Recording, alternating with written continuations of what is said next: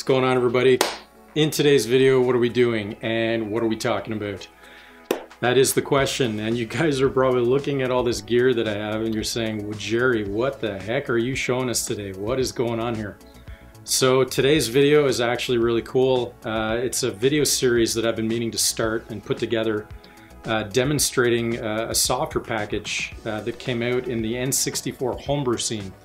And essentially what it does is it allows us to take a 3D character with some animation sequences that we've created in the software program Blender, as you guys can see here.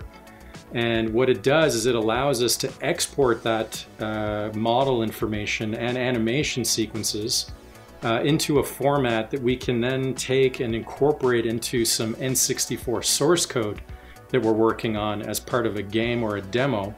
And we can then compile and create a ROM file where we have complete control over various characters and animation sequences that we've created in Blender.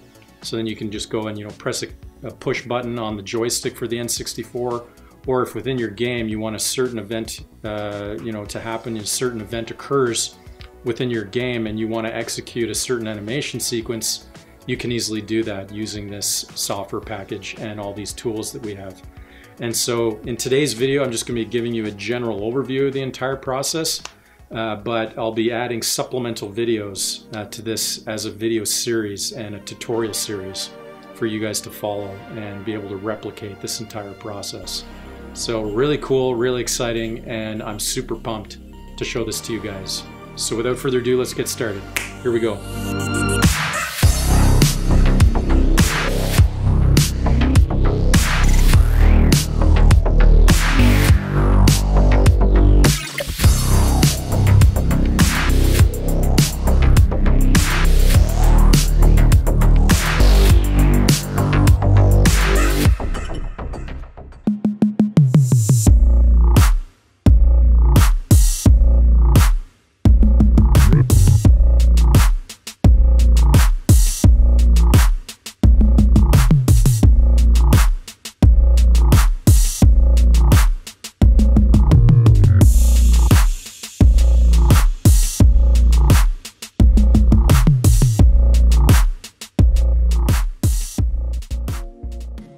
Okay guys, so as you can see, we've got a Blender session that's open, and I've got a little robot model here, this little mech walker model that I've created in Blender.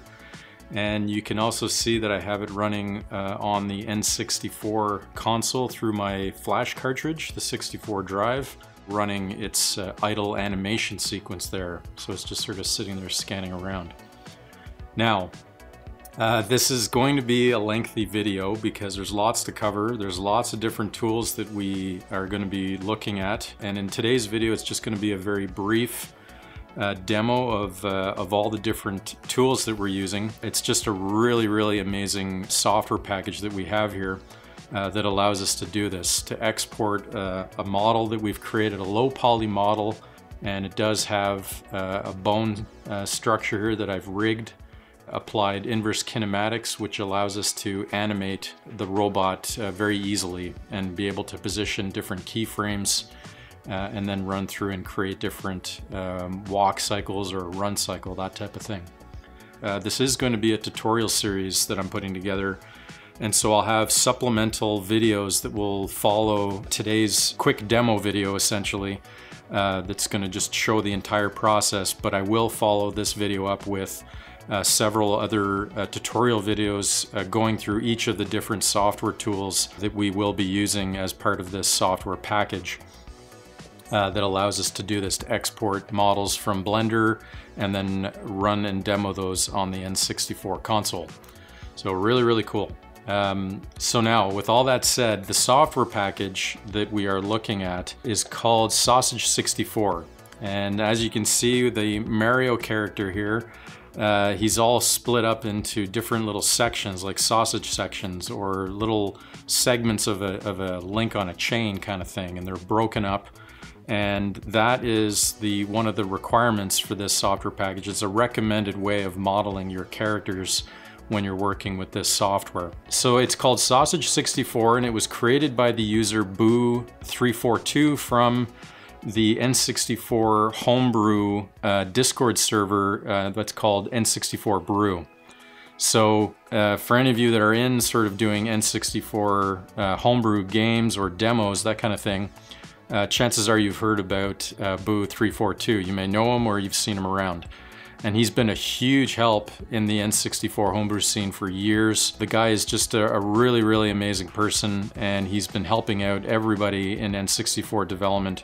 And he created this software, and I'm going to bring this up. So this is the package that you download off of Boo342's GitHub.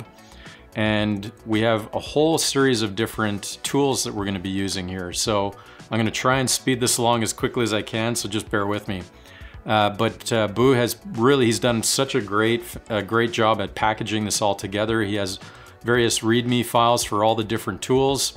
And as well, he has a wiki on his GitHub page that explains a lot of the processes and the requirements for the software. So definitely check it out. Today's video, I'm just going to be giving a very brief demo of each of these software tools and talk about some of the requirements. So there's a whole bunch of different files here that we're going to be looking at. So number one, we have a Blender plugin that we have to set up. And that's the first thing you need to do, and that essentially allows us to export our model into one of the files that we need in order to create the N64 display lists for using the models that we create in Blender and running different animation sequences. So when you install this, you essentially end up with, when you go to File here in Blender, you go File and then Export. Down here at the bottom, you'll end up with this exporter option. And what that does is it will create a file that has all of your exported model information, all the vertice data, as well as all the animation keyframes that you're going to be setting up here as part of your Blender project. So now I'm going to bring in this little graphic, and essentially it's going to lay out the 5 steps that we need to go through in sequence in order to create the files that we need, these H files that we have to have within our source code project. Then as well in the end, we're going to have to compile the project. That's the last step. But I'm just going to briefly go over each of these. But again, just remember that I will provide supplemental videos where I'll give a full tutorial going through all the settings and the processes that we need in order to get this to work. But for today, it's just a quick demo as quickly as I can. So step number 1, we have to export our animation from Blender using that export tool. So you would essentially just go over here to File, Export, and then select Sausage64 character, and that would create that .s64 formatted file. That's step 1. Step number 2 is using the Chorizo.exe preview program. So if we were to go and open that up, so if we go Chorizo, so this is his little preview program here, and essentially we can import the S64 model. That's the exported model from Blender. So we can go ahead and load mine, and here it is here, robot model. Now when it first comes in, it doesn't have any textures applied, but I'm just going to quickly load that in here just so we can quickly see it. And so after you would apply all your textures, and you simply do that within this program by just simply clicking on each of the texture names that were assigned in Blender, and then you can quickly just go down here and click on the little texture icon here and apply the texture that you have chosen for that particular mesh.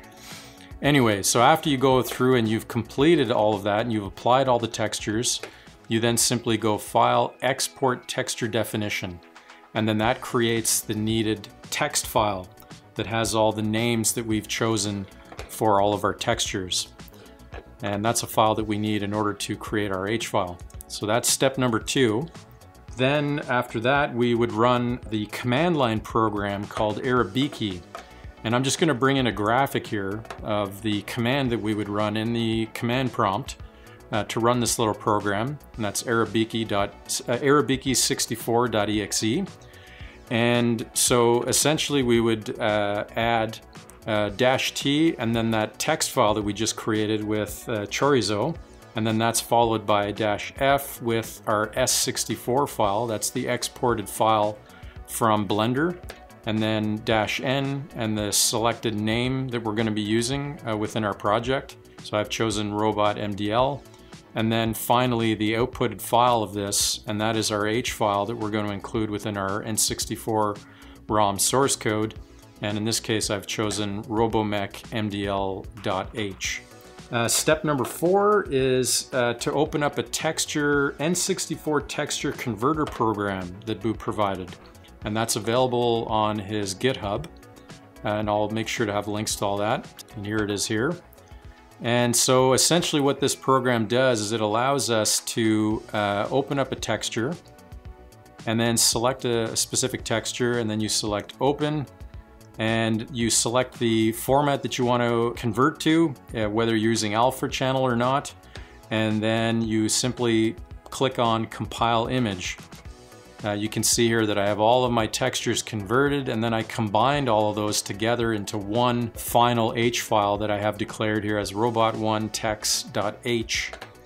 And that has all of the textures that are a part of my model. They've all been converted into the format that the N64 requires. And so that file is what we'll include within our source code.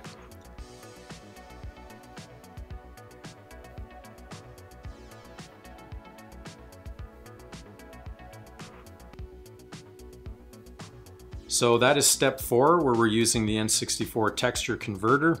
Now step 5, the last thing that we need to do is within the source code of our project, once we've included all those files, those added H files, the last step is for us to update the stage00.c source code file.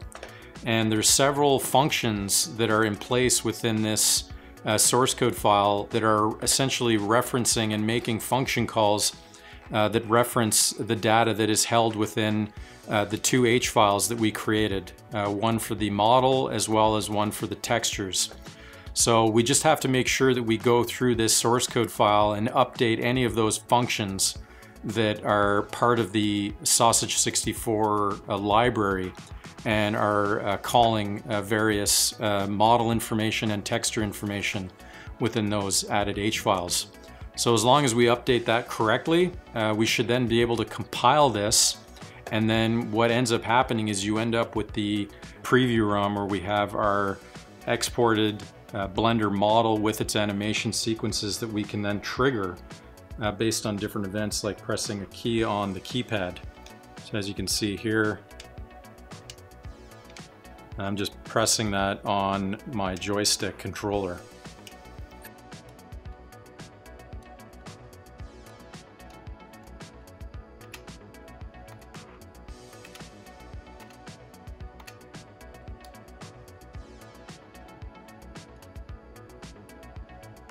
Around, and then again activate the different animation sequences, and you would just select them up here, idle, but that's already running in a loop. But then the walk animation sequence you can then trigger on command. But you can see the power behind this this software package and all these tools, and allowing you to incorporate some really cool models and animations that you would put together. Setting up inverse kinematics for doing all these different walking cycles. A run cycle would be the next one to implement. So it's just really, really powerful and a really amazing tool that Boo has put together for us all, and it's just super fantastic. Really, really cool.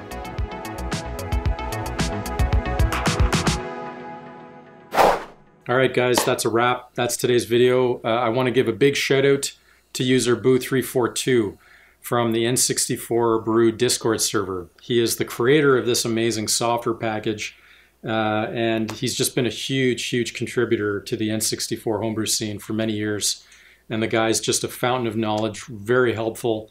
And the guy is right in the middle of finishing up his thesis for a master's degree in computer science. So I know the guy's super busy, but he does have a YouTube channel of his own. where he does vlog posts, and he's working on his own N64 game. So definitely go and check out his YouTube channel and follow along with all the developments that he's putting forward and showing and sharing with everybody. Really, really cool. So definitely check out his website, and I'll have the link to that in the description, but it's also above. So definitely go and check out Boo342's YouTube channel. Really, really cool. I also want to give a big shout out to my supporters. Thank you guys for being patient with me posting these videos. It takes an enormous amount of research and time, but I am trying to post more. So again, thanks so much for being patient. And for those of you that are interested in becoming a supporter, please visit my website, and that is behindthecode.ca. And think about becoming a supporter here at Behind the Code with Jerry. So thanks again for watching, everybody. Hit the like and subscribe if you can. That is always appreciated. And we will see you in the next video. Take it easy, and bye for now. Ciao.